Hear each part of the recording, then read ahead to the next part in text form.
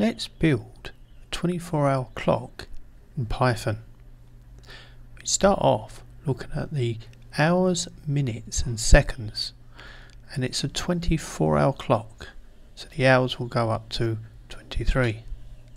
Then let's have a look at the code. We start with the seconds. We use a for loop that's going to go from 0 to 59 and a sleep for 1 second between the changes of seconds. Then we can add another for loop for minutes, again in the range 60, and the full code we see another for loop for the hours. So we have a for loop for the hours, minutes and seconds. Then we're going to print the hours, then a colon, minutes, colon, seconds. Thank you for watching. Please like.